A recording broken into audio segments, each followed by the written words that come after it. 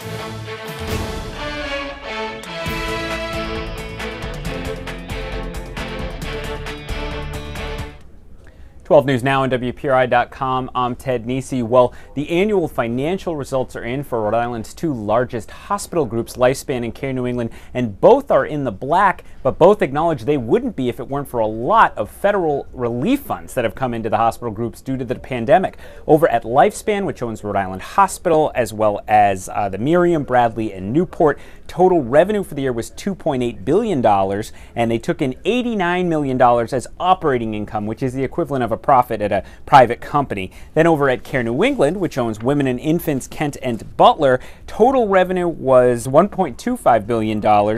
Their operating income was $16 million, but they had had a loss the year before, so that was definitely an improvement for them.